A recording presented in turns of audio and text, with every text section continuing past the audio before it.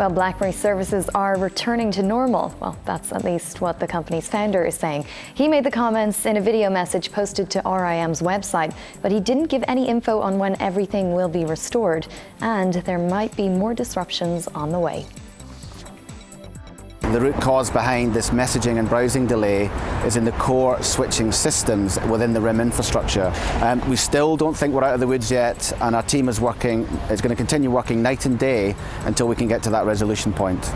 A man who hacked the emails of some of Hollywood's top stars has spoken out. Christopher Cheney has been charged with hacking and identity theft and could be facing a life behind bars.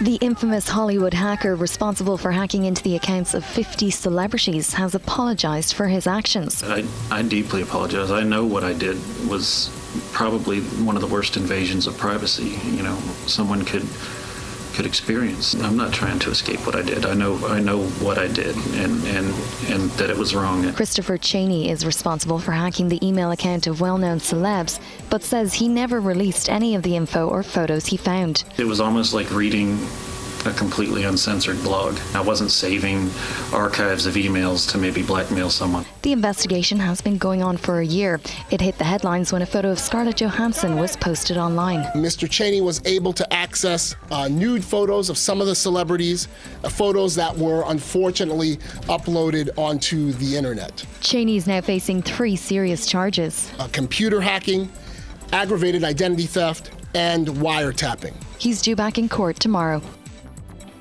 Apple's winning its battle with Samsung down under. An Australian court's put a temporary ban on the sale of the Galaxy tablet and smartphones. While it's dealt a blow to Samsung, consumers may be winners, with some stores selling off the Galaxy smartphones for under €2.